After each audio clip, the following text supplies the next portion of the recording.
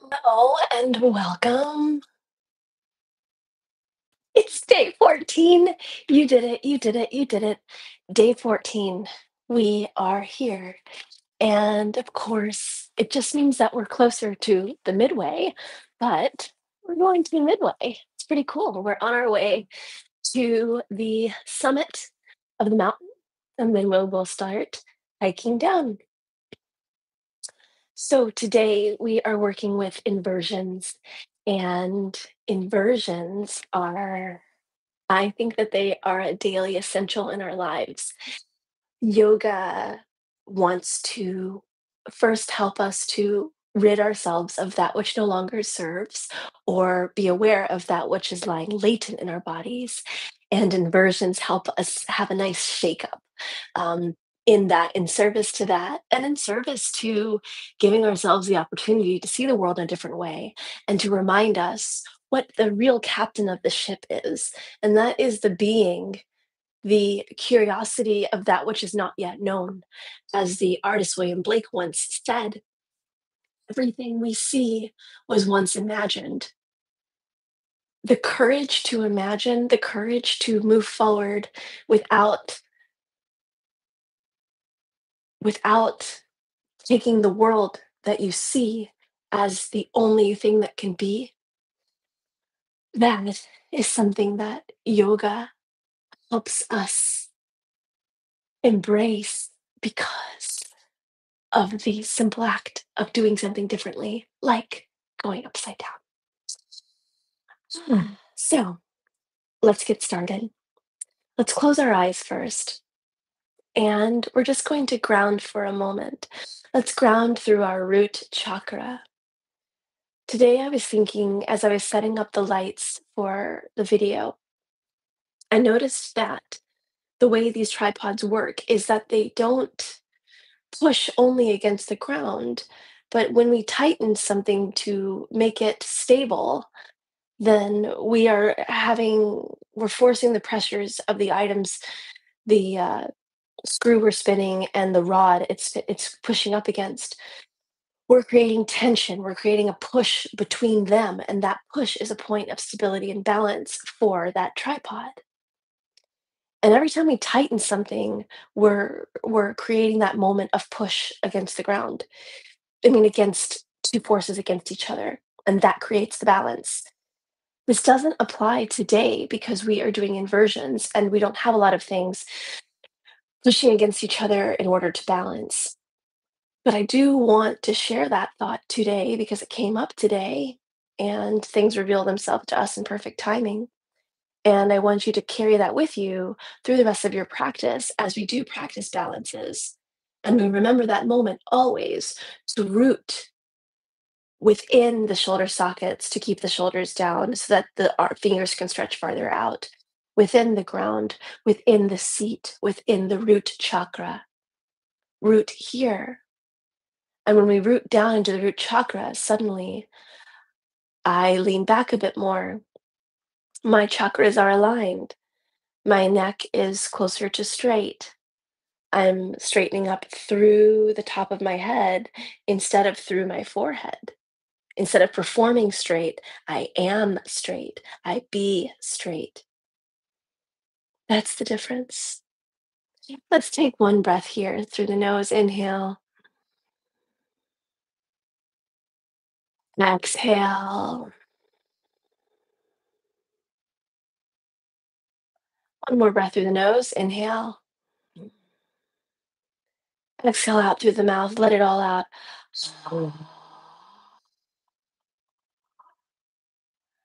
We don't have much of a day to let out, but we can still let something out. Let's let the eyes float open and let's get into our 5 Tibetan rituals, also known as the Fountain of Youth. Let's go drink from the fountain. Okay, just checking my radius. Excellent. Hmm.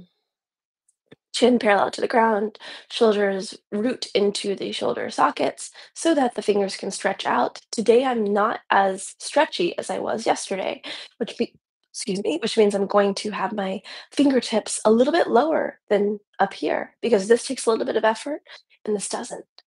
Be where you are. Gaze is towards the ground. Let's start spinning. One, counterclockwise. I mean, clock, two, three, four, five. Bring your body together. Let your eyes close. Let the spin catch you. Mm. Moving to camel, grounding into those tops of the feet, shins, knees, fingers pointing towards the ground, shoulders grounding towards the heart, elbows wanting to be closer to each other, creating stability and safety for our upper body. Inhale, one, two, three, four, five.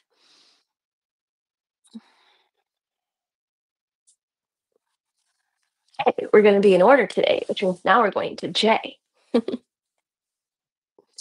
Starting in the J position, fingers make sure to support your lower back if it needs support. Otherwise, hands are on either side of your body, laying against alongside the body. And inhale,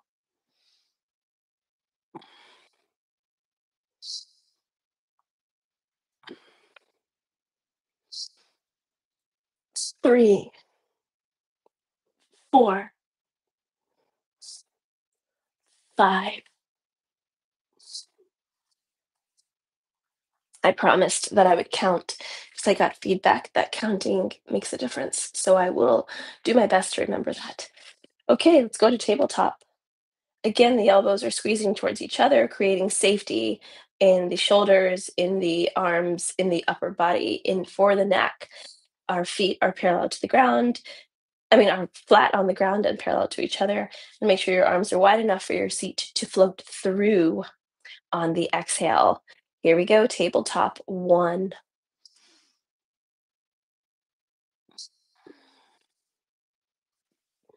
two, three,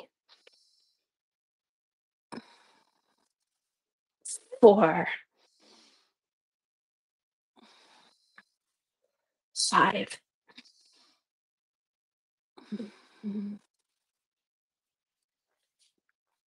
I'm almost done with this cold, but you can see that my breath isn't the richness that it was at the beginning of the challenge, but I'm almost back. Okay, we are now going to upward facing dog to downward facing dog. Remember, you can do any level, light, normal, or more. Here we go. Inhale, one.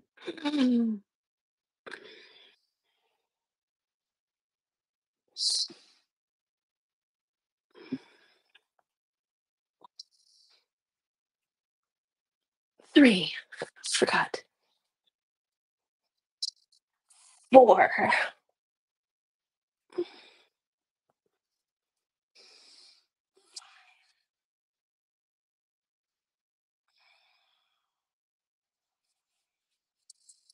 Everyone comes back together, letting everything we just did ground into our body.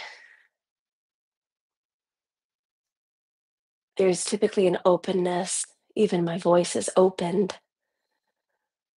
Inhale, exhale, or a breath out.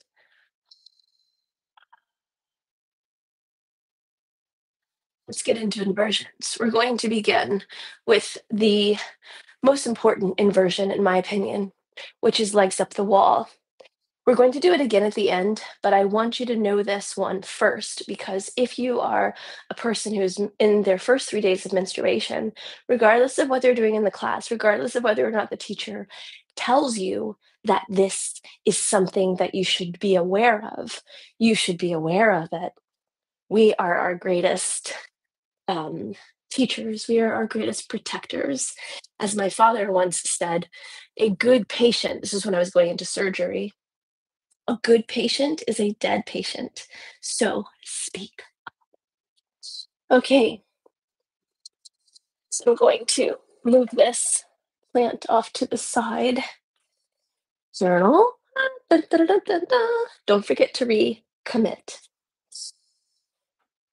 And we're going to do legs up the wall. So what we're going to see is that if if this was to be my wall, my flat wall, we're going to scoot our body so far up that our legs are literally kissing the wall. Okay, that's what legs up the wall pose is. So we would scoot our body and walk our legs so close to the wall that our seats bones are touching the wall. And then from there, we'll just walk ourselves down.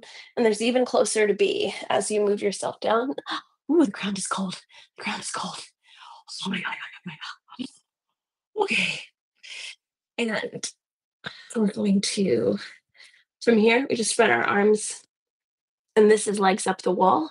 You saw something like this when we did the work with you saw this pose when we did the work with the towel to support our back. But this is basic legs up the wall pose. And this is what we're going to take towards the end if we have time. But if we don't, this is what's most important. This is an inversion, and this is an opportunity for the head to still be below the heart in service to the heart. And this is what you're going to do when you get to the inversion part of the class if you are in your first 3 days of your cycle. Many of you know that menstrual health is very important to me, and ending menstrual suffering from people who menstruate is extremely important to me because there is a way.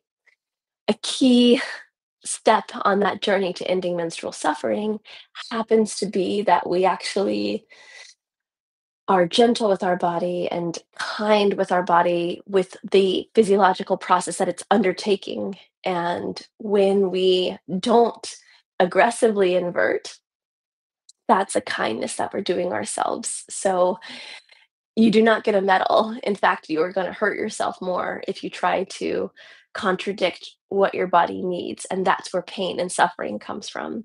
So, this is one way to practice gentleness. And if you are dealing with menstrual issues, this is a way to accommodate what's happening instead of work against it in order to adapt and to be what you're not, to be a person who's not menstruating or to be a person who doesn't have a menstrual cycle. You are not that. So be where you are and you will thrive. You will thrive in your awesomeness and wholeness, and then they can be where they are. Okay, our next inversion that we're going to look at is handstand. And everybody says, no, no, no. This is the beginner's journey. This is why would we do handstand? You've already been doing handstand. As you know, I will arrive. I am home. That means that anytime you mean to start something, you've already started. You're being present with it. It's not about getting there, it's about being where you are. Every time I've said to use protective grip, you've been preparing for handstand. A handstand is simply standing on your feet. It's rooting through your hands instead of your feet. So every time that you have gone like this, just this simple movement, you have started handstand. All you're going to do is just put more weight on it. That's it. And eventually you'll put more and more and more weight on it till eventually your whole body is standing on your hands. Now, the key to get into handstand is to root, to look down. Look down. I spent some time with a student last week and he's working on his handstand and he didn't want to look down. He looked out. He kept looking out. And I said, no, no, no, look down. He said, I am. He kept looking out because he's thinking about the up instead of the down. So, to combat that, this is how we're going to start handstand. The two hands are going to face the wall. They're going to be very, very, very, very close to the wall. Like we're talking, look, how much is that? Is that like, I don't know, 5 inches? or 8, 9 centimeters. That's how close you are to the wall. You can be so close that, yeah, that you're like a hand's length at most away from the wall. And then your eyes are going to look down to the wall. So I want you to watch the screen while I demonstrate this. All I want you to think about is your butt coming to the wall. You're just going to kick so that your butt comes to the wall. It's a little wet here. So I'm just going to kick. I'm going to push up. Oopsie. It's really hard to not throw my legs into the air. So this may not work. Yeah, I don't think I can yeah, I can. Okay, so that was the thought experiment. I was going to say just to focus on thinking about your legs, your butt coming against the wall, but that's not how handstands work. That's not how our body works. We want to go straight. We want to stand up. So we'll just go right into it. For handstand, all you're going to do for the beginner's handstand is you're going to keep your eyes focused on the ground and you're going to hurl your body against the wall. Okay? So I'll demonstrate. My hands are down, and it doesn't matter which leg you kick up with. In fact, I recommend that you alternate legs to make sure that they're both strong enough to kick you up. My hands are a hand's length away from the wall. I am looking down at the ground. This would be much easier if I could use a flat wall, but I can't because I don't have a flat wall that's tall enough. This one tall enough? No, I don't think so. Okay, so I'm going to keep my eyes focused on the ground and I'm going to kick up. Shoulders pinned towards the heart. And one more. Okay. And from here, if you were to zoom in on the camera right now, you would see that my hands are not flat on the ground. They're pushing away from the ground. And my body, my toes are just tapping along the wall. And as they find stability, eventually I will stand. And that is handstand. So you want to keep, so if you're practicing handstand, spend some time every single day feeling that height, feeling that flatness. And eventually your body's going to find the balance. If you are learning a handstand from somebody who has chunky muscles, they're making it about strength. My experience of handstand is that it's about balance, not strength. My experience about headstand is it's about balance, not strength. And so it's a matter of just like when we did dead bug pose, where we were on our back and we had our arms and our legs in the air. And I said, find the natural balance so that hanging in the air is effortless. That same feeling is there in handstand. So I kicked up on my left leg. So now I'm going to kick up on my right leg to practice. And when you're first starting handstand, it's really helpful to do something called donkey kicks, where you're looking at the ground and you push up with 2 feet. The reason I can't do it here is when you do donkey kick, your body does go really fast into the wall. And these are windows. I do not want to go flying out of my window. I don't think I could be that strong, but I'd rather err on the side of caution. After donkey kicks, after you do donkey kicks for a while, donkey kicks, okay? Then you switch to essentially donkey kicks on one leg. So I did it on the left leg, and now I'm going to do it on the right leg to balance. You can do the same. Okay. I I don't I haven't kicked up on my right leg in a long time. Looking down at the ground. And there we are, handstand. And sometimes I make it all the way to the wall, and sometimes I just go up into handstand. But that's after showing up for, I want to say, 2 or 3 years. Just showing up, kicking up, feeling the balance. And one day, your body finds it. You don't find it, your body finds it. So, if you have any questions about handstand, please ask me. I hope that you watched all of that. Now, I recommend you pause and practice what I just said. Put the timer on for 2 minutes, practice. Next, we're going to go to shoulder stand. Shoulder stand is the one that I think is most accessible. And no, let's not say most accessible. Let's say least intimidating between handstand, headstand, and shoulder stand. We're not going to work on headstand today.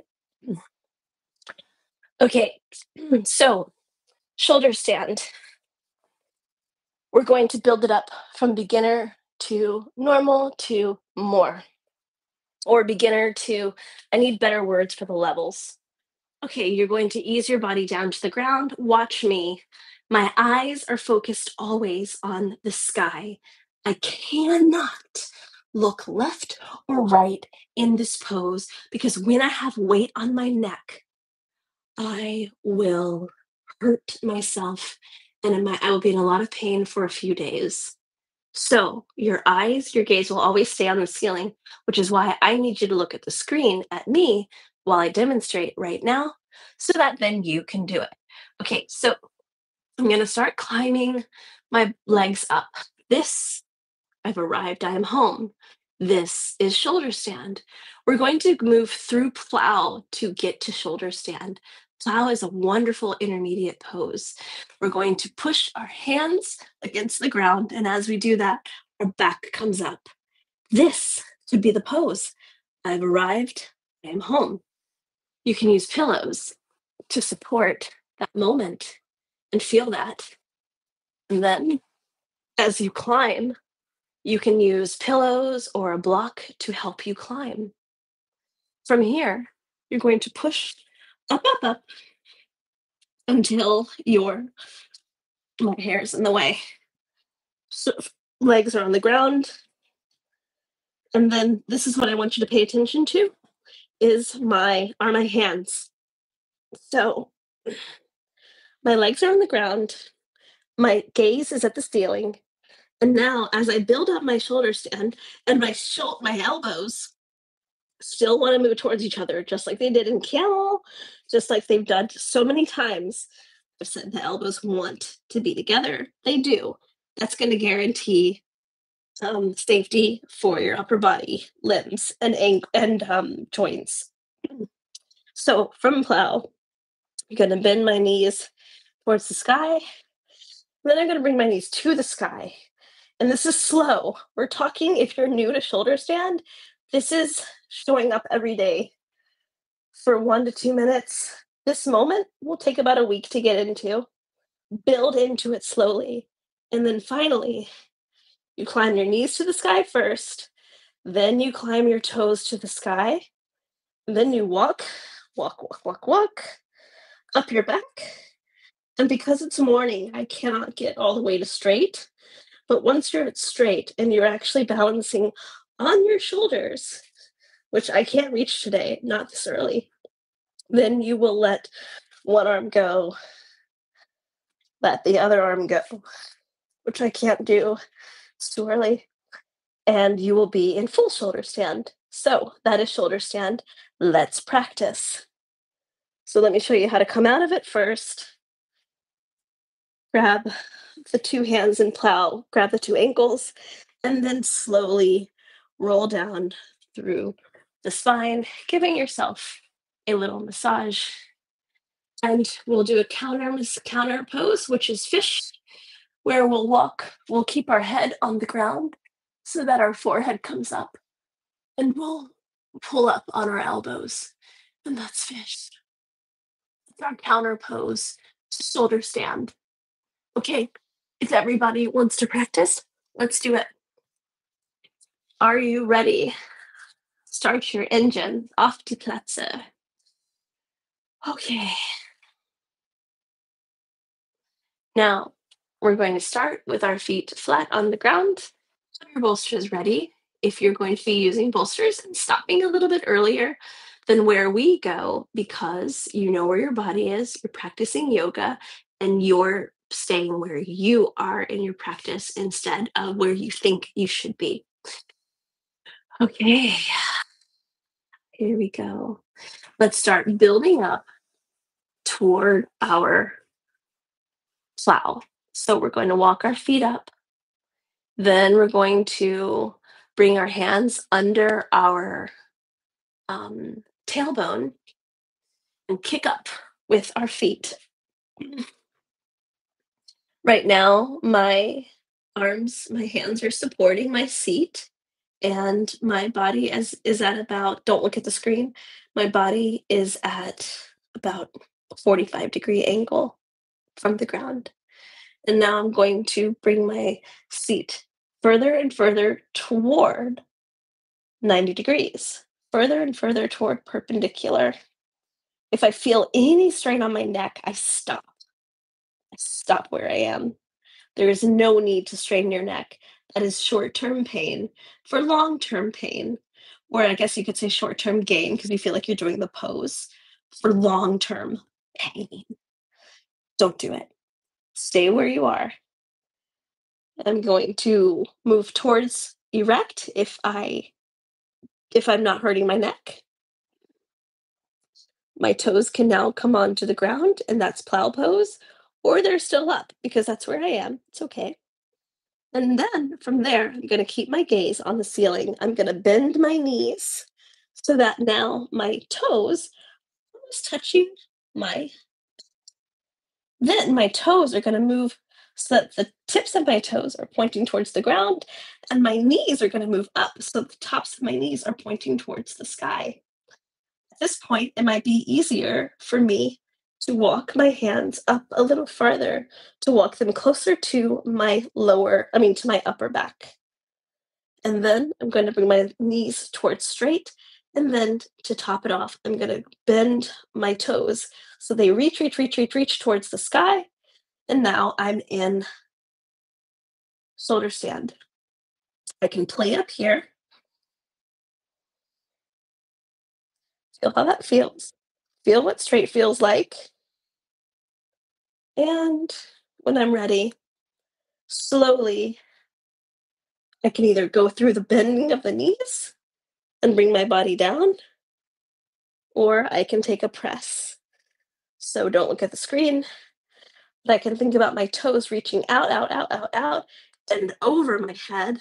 And I can get a little ab workout, control my toes down towards the ground, grab my ankles with my hands, and gently roll down the spine little by little, taking the counter pose of fish, keeping my head in contact with the ground until it reaches the top of my head towards my forehead, looking back, keeping the shoulders pinned towards the heart, and balancing on those elbows, getting that counter pose, so helpful.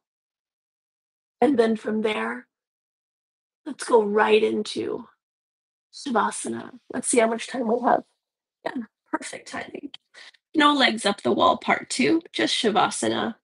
If your lower back is not great, or no, a work in progress, especially if you're sway back. So for the rest of your life, it's going to be your little process, your little project, or not. Maybe there's a way to heal it. There is yoga. You won't have pain from it um, if you practice yoga. The pain stopped for me around 16, 17. So 3 years practicing yoga, and then the pain in my lower back stopped. But I have to be diligent. Okay.